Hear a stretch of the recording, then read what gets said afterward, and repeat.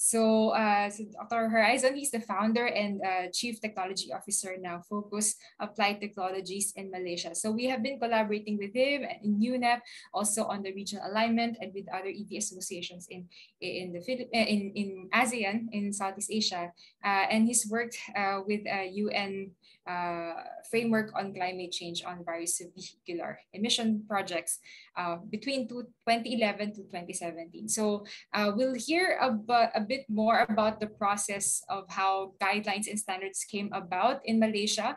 And I believe that will be an interesting insight then for us as we navigate the new regulations that are being set up in the Philippines and different cities in the Philippines. So with that, Dr. Horizon, you may now have the floor. Thank you very much, everyone. I'm glad to be here once again.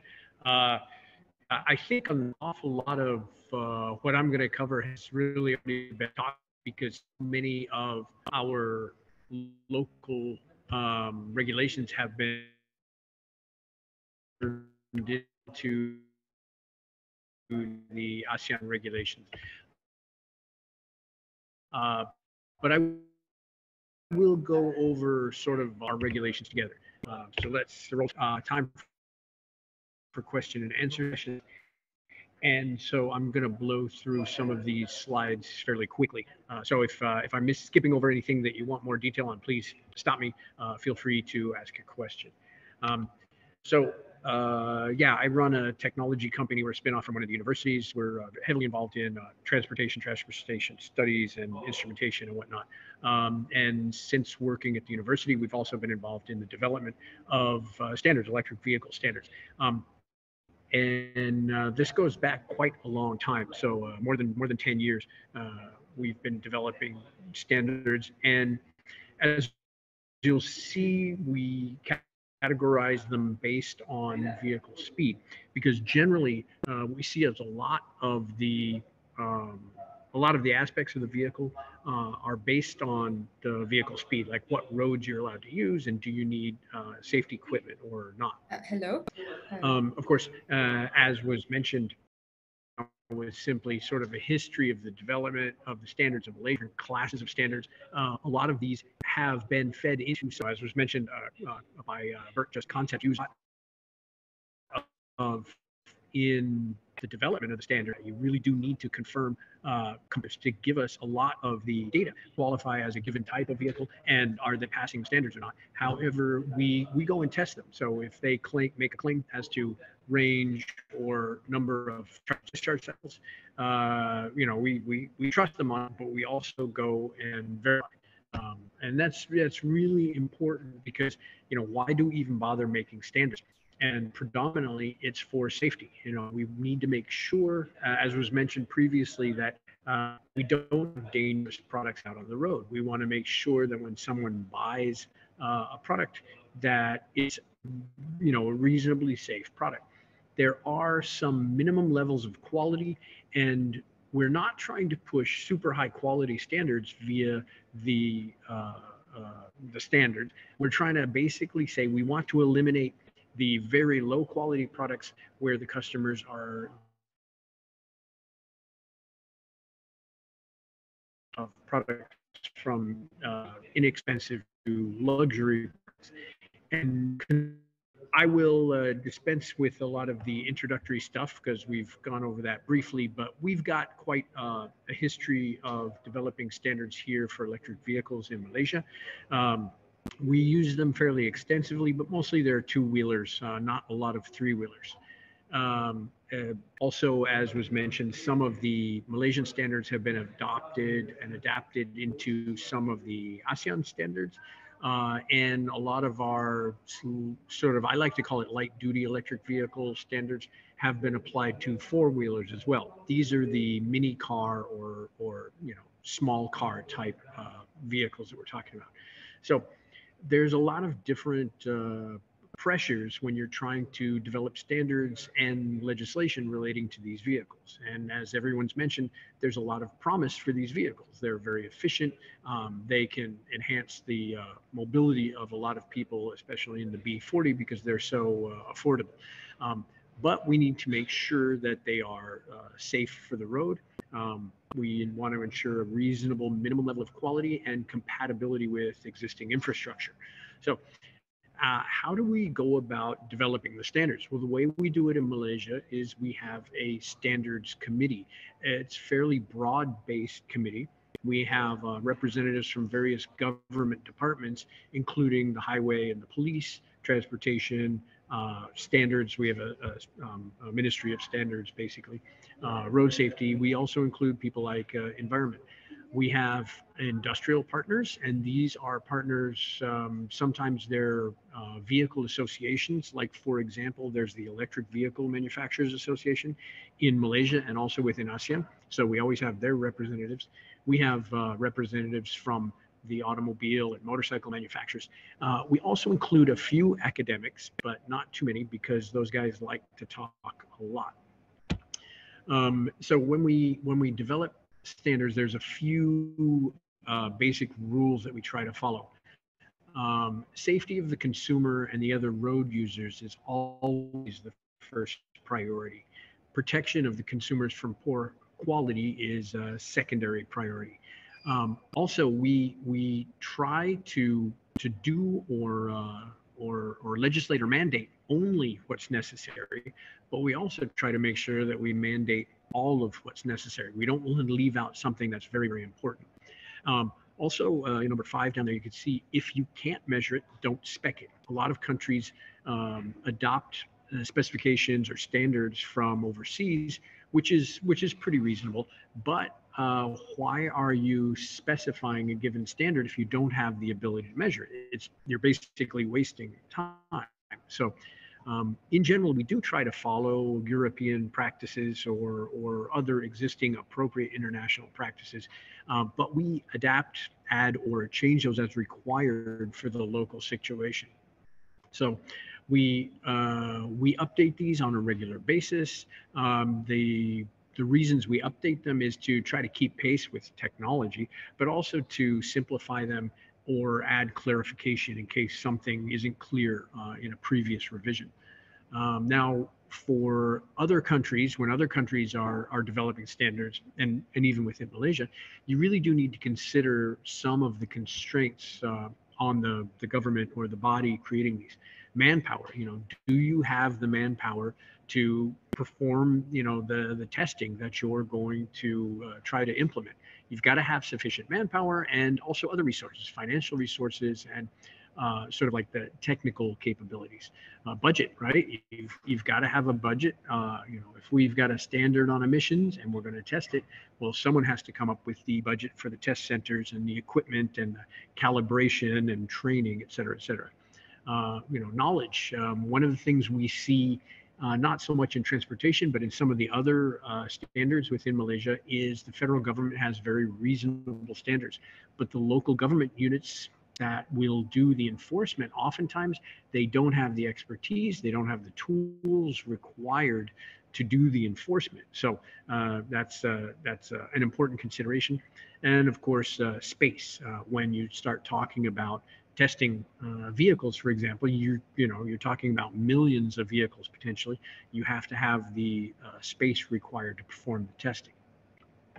So, I guess reiterating a little is don't specify what you can't measure.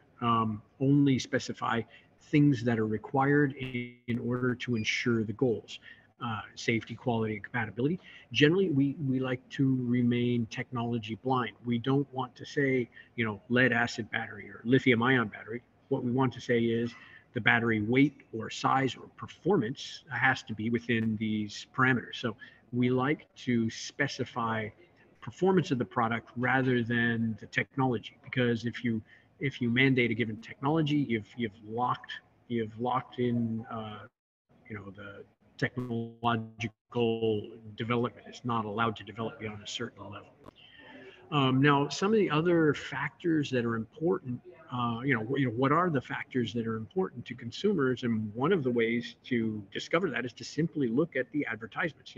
Here's an advertisement. This one happens to be from the Philippines. And what do they talk about? Well, they talk about obviously the cost, the power, the speed, the range, things like that. One of the things they frequently don't talk about when it comes to electric vehicles is the battery lifespan. There's a good reason they don't talk about battery lifespan, and usually it's because the battery lifespan is terrible. The low cost vehicles, especially, one of the biggest customer complaints is the batteries don't last nearly as long as they are expected to. So this is simply one way of getting at the quality factors that are important to customers is looking at the adverts. So also do a number of we do a fair amount of field work. So a lot of our standards are based on very common sense, straightforward measurements. When we're talking about measuring performance of these vehicles, one of the first things we do is we go survey the vehicles. We survey the vehicle owner and find out what are their capabilities, what are the limitations, what are the issues. And so what's presented here, brief results from a survey performed with the Mirror 2 years ago, I believe, looking at electric vehicle owners in Malaysia. So the way we did it is we simply went around a number of different geographic locations. And I'm afraid photograph top somehow got squeezed, but we did it in different parts of the country, a mixture of rural and urban areas, and we surveyed the owners, and we used the vehicle registration, insurance, safety habits, everything that's listed down there. So we were interested in some of the vehicle specifications, where do they get it, how much did it cost, what's the top speed, what's the range, et cetera, et cetera. We also wanted to focus on accidents, because when you're developing legislation, you can arbitrarily generate legislation, but it's not the best way to do it. The best way is to do it in response to data, to collect data and see are there safety issues associated with these vehicles, and if there are safety issues, then we need to generate standards or legislation to deal with it. So a result of some of these surveys, of course, what we saw is there was an awful lot of electric two-wheelers. When we did some of these surveys in the Philippines, we found that the number of two and three-wheelers were just about matched. And there were very few electric four-wheelers that we found in this survey. We didn't have a single electric four-wheeler. Although a lot of governmental organizations, when you say electric vehicles, they tend to think of cars. What we see in Southeast Asia is the electric vehicles in general are two and three wheelers.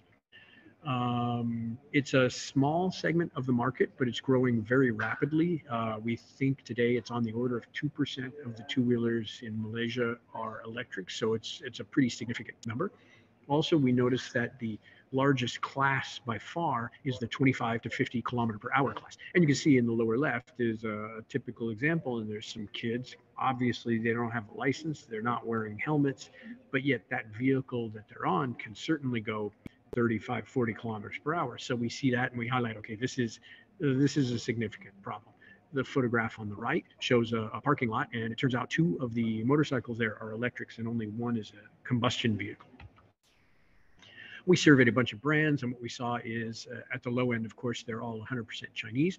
There are several Malaysian manufacturers, but they generally do higher end products. They're the motorcycle class vehicles and 50 kilometer per hour and above. And they're not quite as popular because they're rather expensive. Trip purposes, predominantly the vehicles were being used to go for shopping and go back and forth to work, with a minority being going back and forth to school. Usually it's mothers or parents sending the children back and forth to school. We had a study, we were looking at also the nationality of the riders. We found a fair number of foreign riders. One of the reasons there were so many foreign riders is they were typically foreign workers and they didn't have a license, and they were under the impression that if they were riding an electric scooter, they didn't actually need a license, which is not strictly correct, but that was the impression. Also, about half of the owners, a little bit less than half of the owners, have no license, and so that's it's an important piece of information to understand how many people, de facto, how many people currently do have a license, and none of these drivers were insured. But we're generally talking about the 25 to 50 kilometer per hour class vehicles, which may or may not require insurance depending on the local authorities. Gender, we looked into. There's a fairly even split between men and women. We looked at income classes, and what we noticed is that the light duty electric vehicles are predominantly owned and operated by people kind of at the low end of the financial spectrum, not at the very bottom, but certainly nowhere near the top. And we found a surprising number of these being used in the countryside. So if you had to compare the city versus the country, they were very, very popular in the countryside for people going back and forth to their orchards or rubber tree plantations and whatnot. They're also used within the town, but in terms of the density of vehicles, we were really surprised how many were used in the countryside. There are some challenges for using these vehicles in urban settings, specifically charging. In a rural setting, when you park your vehicle at your house, you charge at your house. In an urban setting, if you're living in a high density building or a flat of some sort, very often there is no charging available down where your vehicles are parked, and oftentimes they're parked in the rain, which can make charging dangerous. So that's certainly one of the issues. In terms of demographics, we were also very surprised. The users of these vehicles we had aged from 12 years old to 70 years old, so a very wide range of ages. The average ownership had been something on the order of 4 years, and these vehicles were used quite heavily, like 6 days a week, but generally at very, very low mileages, on the average of about 33 kilometers per week. Typically, what we see a combustion two-wheeler in Malaysia is used on the order of 33 kilometers per day. So these vehicles are not a direct replacement for combustion vehicles. They're kind of a different class of vehicles. They're used for shorter trips, and although they're used fairly frequently, they're used for sort of short, low-speed trips. For a lot of these people, the electric vehicle was their main mode of transport. 95% of them said they basically only had this electric scooter for transport. And most of them said that first reason it broken, they certainly go get another because it's so convenient. The average cost of the vehicles were extremely low. It ranged from 400 ringgits, which is about 100 USD, up to 2,000 ringgit, which was about 500 USD. The inexpensive one was a second-hand vehicle. Battery lifetimes, on average, they last about 2 to 4 years, and the cost of replacing the batteries is on the order of about 100 USD. Some of the vehicle owners have changed their batteries as many as 3 times, and so this was a complaint for them. When you buy a combustion vehicle, 10 years from now, it'll get the same range for the same number of liters of petrol. Electric vehicles can't make that same statement. Maximum speeds were only on the vehicles that we surveyed only up to about 60 kilometers per hour, and a lot of them charge about 4 times per week. They have fairly low ranges. So we looked into the accidents, but we didn't have a statistically significant number of accidents to really make any huge conclusions. In general, there are accidents where most of them were single vehicle accidents. They simply dropped the vehicle, and there was a minority of them being bumped by a car. None of these were fatal. They were all fairly smart. There have been fatal accidents, but none involved in the survey that we had measured. So the number one complaints from customers related to the battery life expectancy. The batteries just don't last as long as they'd expect, and they're very expensive to replace. Secondary complaints related to poor braking, expensive or non-standard tires, and then wear and tear, just general wear and tear and overall quality on the vehicle. So these are not necessarily going to force us to generate standards or legislation surrounding this sort of thing, On the other hand, when the battery life expectancy is the number one customer complaint, in result, we did go ahead and generate standards relating to this, saying that they need to maintain a certain minimum life expectancy on the battery. And if a manufacturer wants to make a claim, then they have to meet or exceed that claim. And this is some data from lead acid batteries, and it says that lead acid battery, if it's done in an appropriate sort of situation, it should last at least 300 charge discharge cycles, and that would give it a reasonable life expectancy.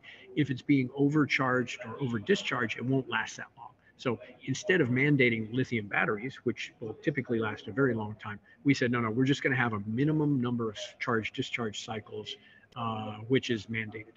And we've done that basically across all vehicle classes now. This is just a graph showing the different vehicle types, and this 25 to 50 kph range vehicle, speed vehicle, is certainly the most popular. We've got some statistics on driver age, and as I said, there was a wide spread. And then we've got here's a comparison of the vehicles. Essentially, I think given the time, that's what I really wanted to cover is how we put these standards together in Malaysia, and maybe some of the conclusions we got out of it. There's just a few more conclusions here I'll go over. As was mentioned by India, as well as Bert and even Alvin, one of the important things will be to tie in these light duty electric vehicles to the given transportation system, public transportation system. We don't want it to compete with it. That's been a problem in China as well. We want it to really kind of work together with the local system. One way to do that would be to have local transportation hubs, which are interlinked. And at the local transportation hubs, if you provide charging, okay, people are, they want to park their vehicles where they can charge them. So you have them park at a transportation hub, and guess what? They can jump onto your public transportation system and zip to the other end of the city or something like that. So essentially, the conclusions we've got from doing, over a decade of this work here is that the electric two-wheelers and small three-wheelers are very, very efficient. They're generally less expensive to own per year, but they're more expensive per kilometer when compared to conventional motorcycles. And that's because of the battery replacement. They're disproportionately preferred by the old, the very young, and the poor. And there's some socioeconomic reasons for this. They have a very successful niche, and it tends to be the low power, low cost, low speed, relatively short distance vehicles. They're not competing directly with internal combustion engine vehicles because the cost of an electric vehicle, which can directly compete with a combustion vehicle, is simply too expensive, most because the batteries need to be so big and so expensive. Battery lifetime was number one customer concern or complaint about their vehicle. A lot of the inexpensive vehicle using very light components, some were even based on bicycles, and a lot of the bicycle-based vehicles would fail our minimum mechanical standard requirements. They basically weren't designed to hold the weight of the batteries, and the vehicles were overstressed. So we saw that during a lot of testing. So we do need standards to address these concerns. Additionally, unlicensed, uninsured riders are certainly a problem. We expect them to have an accident similar to conventional motorcycles. What we've seen in our studies is that indeed the accident rate with motorcycles and electric two-wheelers are commensurate.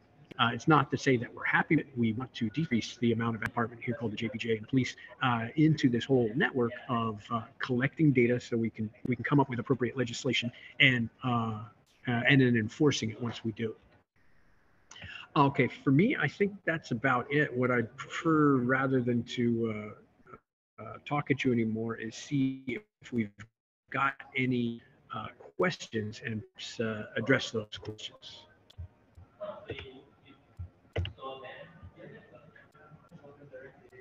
Okay, thank you, Horizon.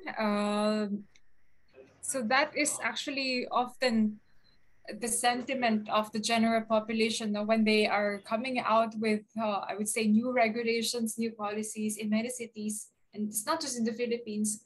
Uh, there's always a call to understand or get the baseline information, or at least the user profile of potential and current users.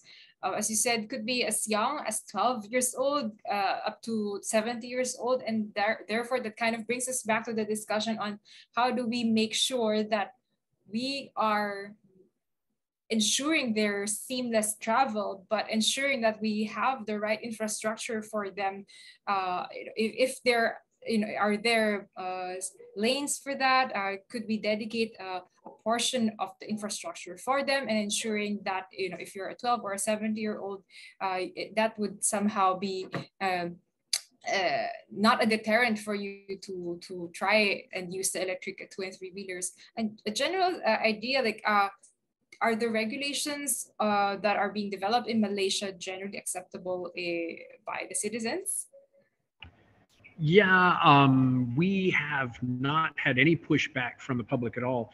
Of course, the government, when they develop a regulation before it becomes law, they have a fairly extensive period of public debate. So when we come up with new standards, we have sort of like public, interactive public sessions where we invite in lots and lots of people, especially folks from industries, and we describe the new standards, the proposed standards, and we ask them to comment. So there's a mandatory period of public debate.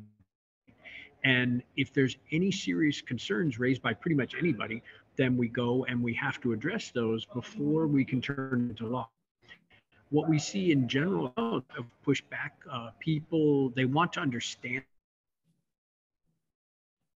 what it is. Mostly we get feedback, sell a product. How can we comply with driving the cost of the product up?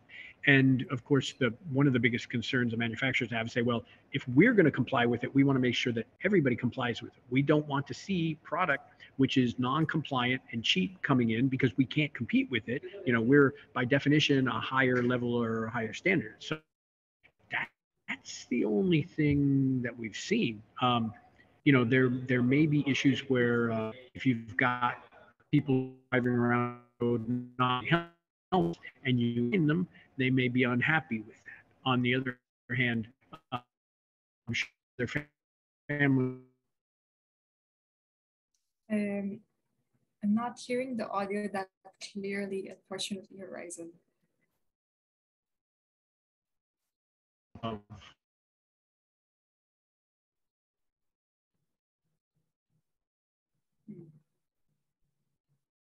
I confirm that this is not a technical issue from my end? Yes. Negative feedback from the public for these things.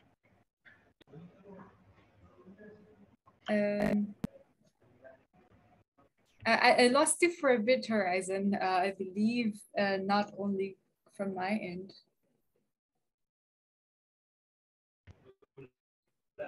Okay, here the video is soft. We may have had a bad Okay. we may have had a bandwidth problem again. Mm-hmm. Sorry, could you repeat the last? Okay,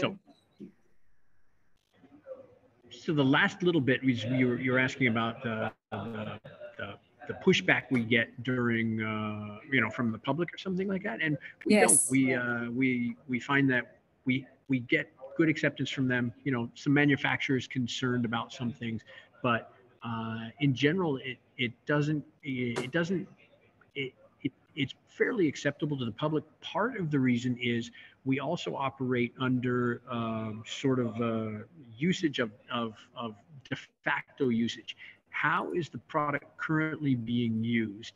And we look into that. We don't want to blindly mandate you can or cannot do something. We look at how the vehicles are being used and is it a problem? And the fact is, if it's being used in a certain way, which maybe we would say shouldn't be done, if it's not causing a problem, then it's not a problem, and we don't need to, mandate that it can't be done. So what we try to do is what we call sort of data-driven legislation, where we collect data And then when we've got the data and we say, absolutely, if you do such and such, if you drive these overloaded, it's dangerous. We know it. Here's the data. And then even if somebody did complain, it's like, well, we have the data. If you have data to support your side, or you have data that refutes what we're saying, then we'll listen to you. But if you don't, then you're just an opinion, and we have data, and data trumps an opinion every time.